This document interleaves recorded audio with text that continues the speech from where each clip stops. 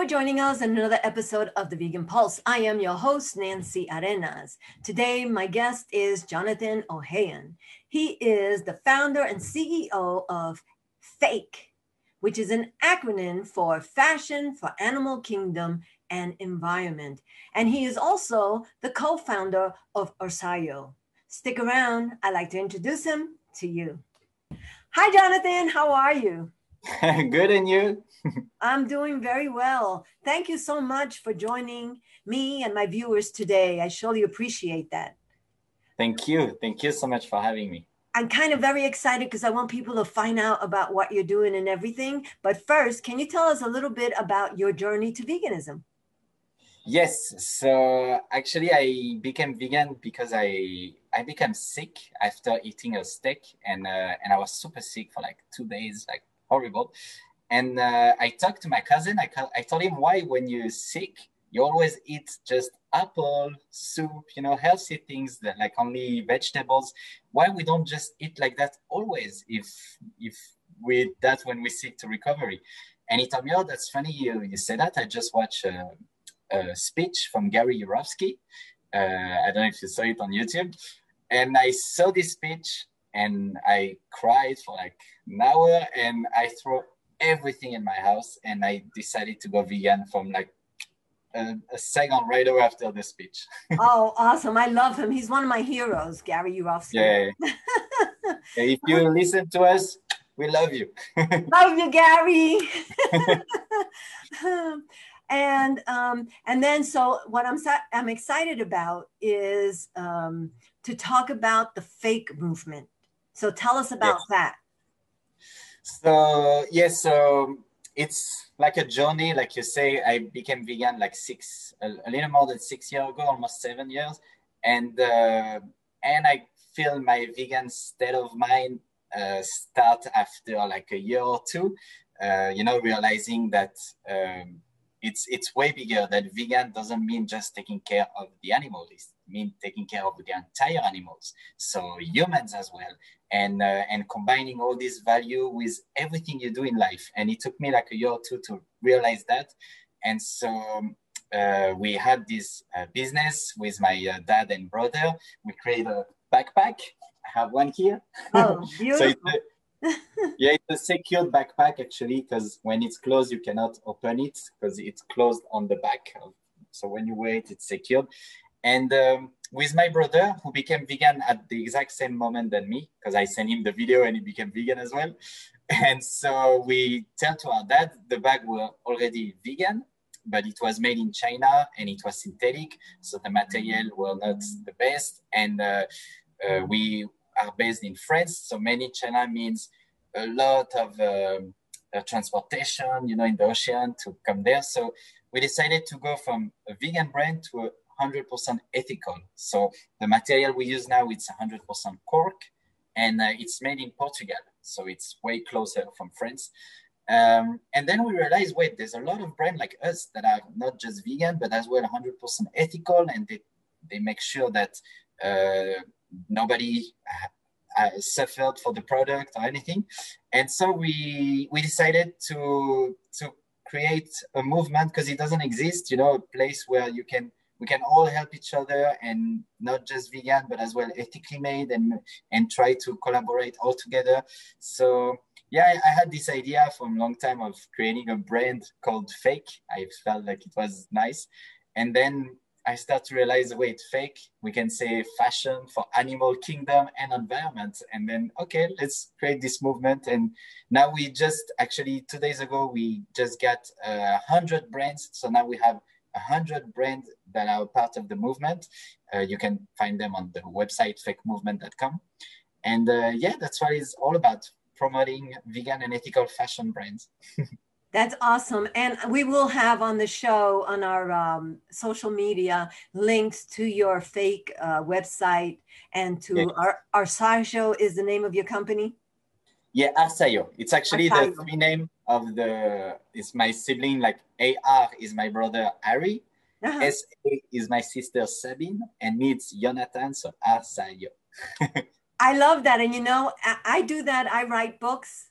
and I give book names just like that. I take my daughter's name, my grandson's name, my name, my partner's name. So that's awesome. I like that. That was beautiful. And then recently you were part of is it Los Angeles Veg Fest? Yes. And you did a virtual fashion show. Tell us about that. Yeah, we're actually, the virtual fashion show was for NARD, the 10 years of NARD, which is National Animal Rights Day. They are like all over the world. And they always talk about mainly foods and everything, and they wanted to include fashion. So we did a virtual fashion runway where we had, I don't remember how many, but many different brands that are, of course, 100% vegan and ethically made. And all the models that you see, they are all vegan activists. So that was beautiful. And we showcased again the virtual fashion show for Veg Fest Los Angeles. They did an entire event, special fashion. We had an amazing panel with inspiring people talking about vegan fashion. So yeah, that was really, really good. And you co-hosted that, and you also co-hosted that, right, with a friend of mine, Joshua Awesome. Exactly. Yes. Because he is awesome. He's really awesome. Yeah, that was really good. We talk about, we try to always redefine veganism and sustainability, because people don't realize that a vegan product cannot always be sustainable, but a sustainable product should always be vegan, because if it's not vegan, it's not sustainable for the life of the animal. And if it's not ethically made, it's not sustainable for the life of the worker. So it's an entire state of mind. We need to redefine veganism and sustainability in fashion. And yeah, that's what I believe. And that's what some people don't realize sometimes, is that it's not just a diet. It's not about eating your veggies and leaving animals off your plate. Because if you do that and you still wear a leather coat that came from the flesh of a cow, or from, fur from a dog or a chinchilla or whatever, you're still hurting the animals. And that's what we're all about. Vegans is about not hurting anyone. I mean, whether it be a human animal or a, non-human animal. Yeah, and it's actually not only the animals. People don't realize, but they often say, "Oh, this is a byproduct." It's not a byproduct. We use way more chemicals than just the skin of the animals. We need chemicals, over 20 chemicals, to bleach the color, to burn the hair from the skin, and to make sure it doesn't rot on your shoulder. So it's so many chemicals that it become a brand new product, and then it's horrible for the environment, horrible for the workers that are working in those huge pool of chemicals. And yeah, just Google it and you will see you will never want to put anything like that on you. Yeah. Putting somebody else's flesh on you, right? And after it's been chemically processed. And then that's how it comes. Sometimes people say, "Oh, I'm allergic to wool," or "I'm allergic." No, you are allergic because you have someone's dead skin on you, and it's filled with poisonous chemicals, and now it's affecting your skin, right? Yeah, for sure it's going to infect you. People don't realize, they make sure of what they put on their skin when they put cream, because they know how your skin can absorb, all this cream and everything. But when you wear clothes, it's exactly the same, especially warm clothes like leather. Then it makes you sweat, so you open, and then all those chemicals can go in your skin. And people don't make that connection, and they don't realize how dangerous even for their own health it can be to wear leather. Exactly.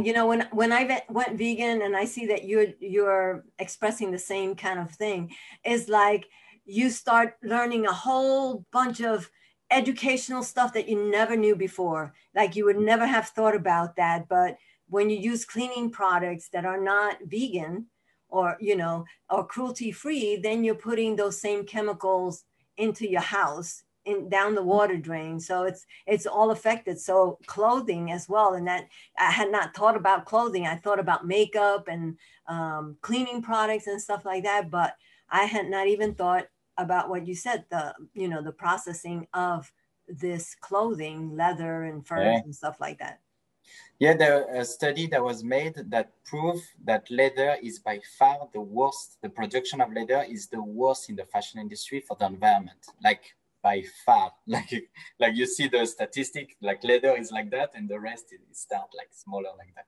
So it's really the worst for the environment.